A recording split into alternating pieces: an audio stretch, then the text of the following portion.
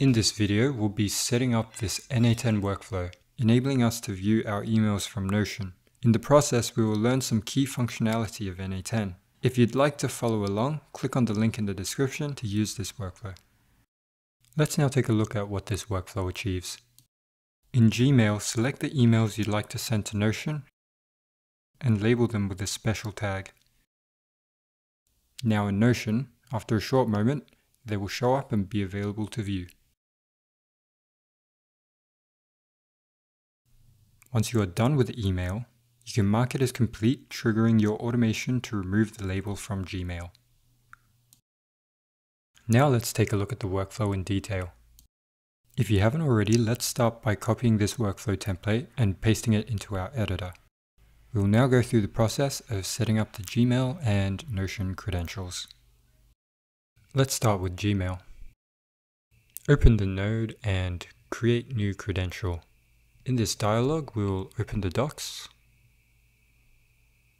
and we'll scroll down until we see Google Cloud Console, APIs, and services. Now let's head to Create Credentials, OAuth Client ID, and choose the application type Web Application. Change the name to NA10 or another name that suits. We don't need to worry about authorized JavaScript origins, and we will add our authorized redirect URI. Now that we are done, we can click Create.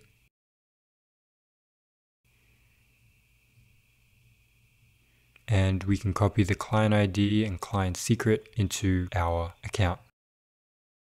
If you're finding this video helpful so far, let us know by leaving a like and subscribing to the channel. Now we can sign in to Gmail. And that's it, we're connected. The next thing we want to make sure is that we have enabled the correct APIs and services. In this case, we'll be using the Gmail node, so we need to use the Gmail API.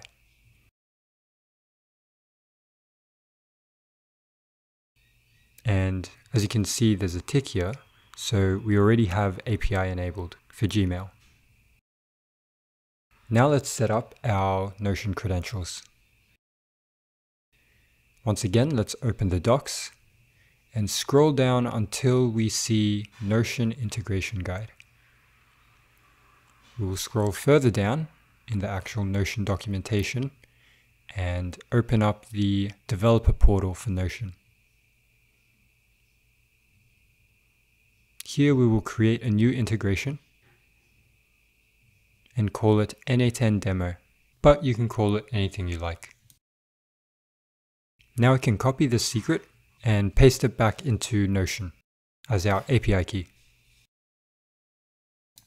Let's hit save and just do one more thing.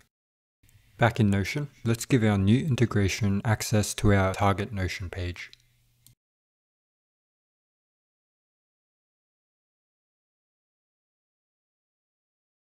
And that's it, we've got everything connected.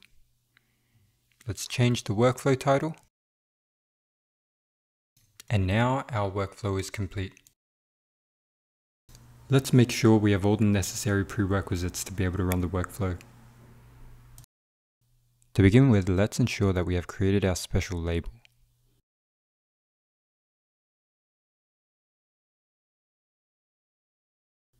And in Notion, ensure that we have at least 3 fields: the title, email thread, and thread ID.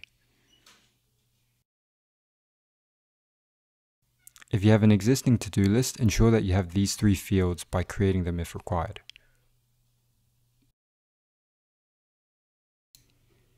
Now let's take a look at the actual workflow, step by step. One big thing you will notice is 2 trigger nodes. NA10 allows this type of flexibility, essentially making this workflow a 2-in-1. The schedule node will trigger every minute, and the next node will determine the previous time the workflow was triggered. In this case, we simply subtract 1 minute away from the current time. Of course, if you decide to change the schedule trigger node, you will need to change this node to match. Now we get into the meat of the workflow. This is where we make our first query into Gmail, obtaining any emails from our specific label. We actually have no output data returned here, since we don't have any emails marked with our target label. So let's tag an email real quick.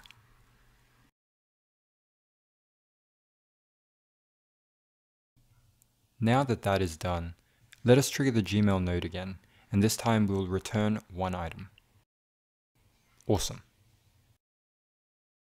In the next node, we will attempt to find the email in our target Notion database called to-dos.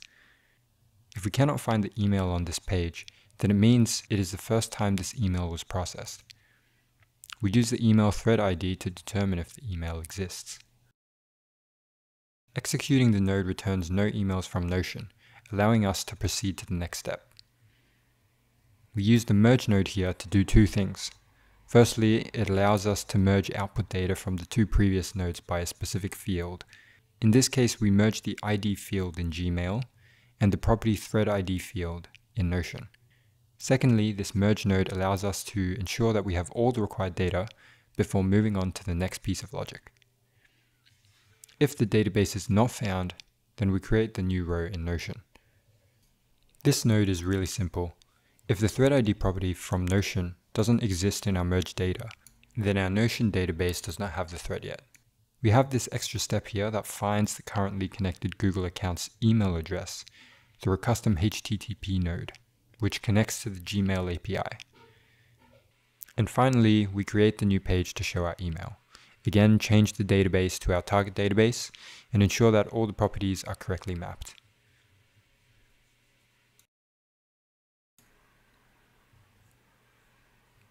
Let's execute this node and see it available in Notion.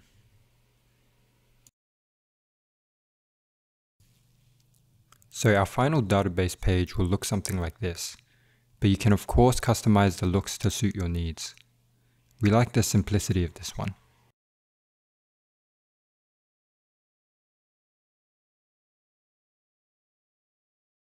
Once we are happy with the email, let's mark it as done.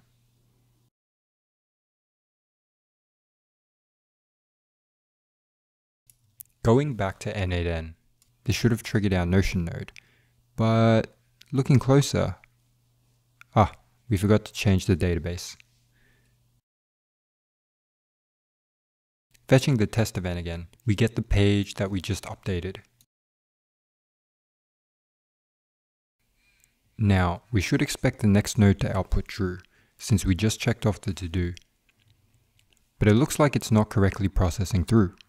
Looking closer into the node, it seems that JSON complete is not a valid field. So let's remap this field to the correct property from the previous node.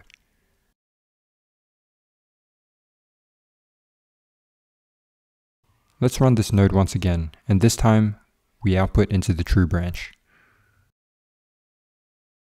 Finally, this last node will remove the label from the email that was just marked as complete. And we are done. If you found this tutorial helpful, come and explore more integrations and unlock the full potential of N8N.